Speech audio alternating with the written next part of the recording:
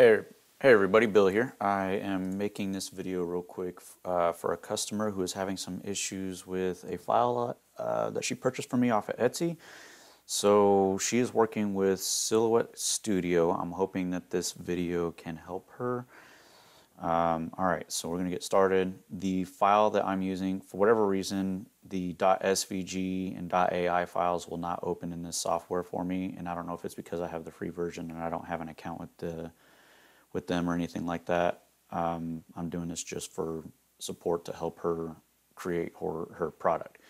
So I'm going to use the DXF file. So I'm going to go over here to open, and I'm going to find my file, which is paulornaments.dxf here.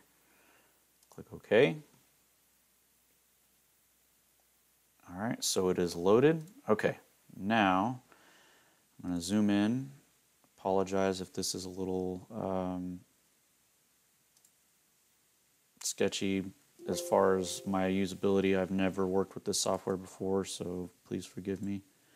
All right, so first I'm going to select, this throws me off, but I'm going to select just this, whatever paw I'm working with or whatever object I'm working with, and I'm going to group it. So come up here to the group selected shapes. That way it's all together as one right now. Okay, now I want to add a name to it, so I'm going to click on the text tool. We're going to go with Josh just for now. Okay. So now I'm going to grab this and move it. Obviously position it how I want. I'm just going to throw this together real quick. Like I said, I'm not trying to do anything other than show her how I got it done. So, okay. So we're going to go with that. Okay, now I'm going to select this one. I don't know if there's an easier way to do this, but this is what I figured out. So I'm going to click on it, right click, make compound path. Do the same thing with the letters or the text. So, click on it, right click, make compound path.